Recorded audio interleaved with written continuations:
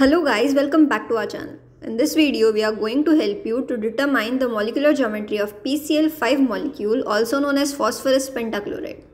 To understand its molecular geometry, we are first going to look at its Lewis structure. This is the Lewis structure of PCl₅, where phosphorus is forming single bond with 5 chlorine atoms and there are no lone pairs on phosphorus.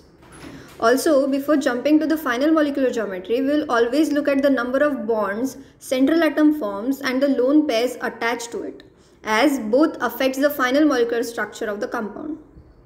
If we look at the 3D structure of this molecule, we can see that PCl₅ has trigonal bipyramidal molecular geometry. This shape can be understood by the name itself. This is the trigonal plane and there are 2 chlorine atoms perpendicular to this plane, so we named it as bipyramidal.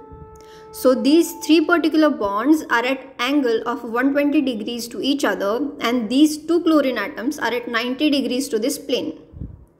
Let us now use AXN notation method to see if we are on the right track. Here A stands for the central atom, X are the number of atoms that are forming bonds with the central atom, and N is the number of lone pairs of electron present on the central atom. So here we have phosphorus as central atom, there are 5 chlorine attached to it and no lone pairs on electron.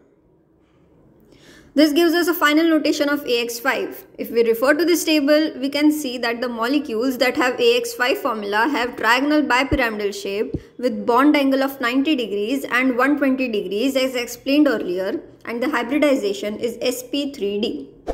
For more such videos, make sure to subscribe our channel and thank you for watching.